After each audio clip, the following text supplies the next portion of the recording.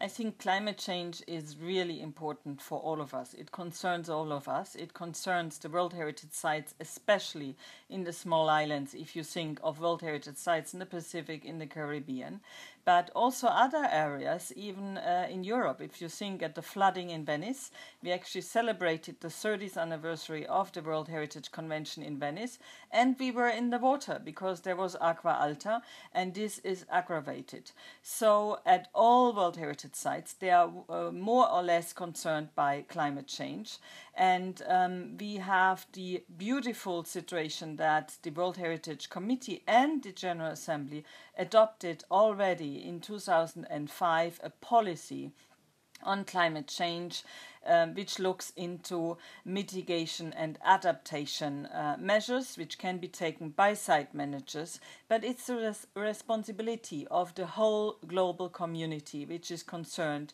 by heritage conservation.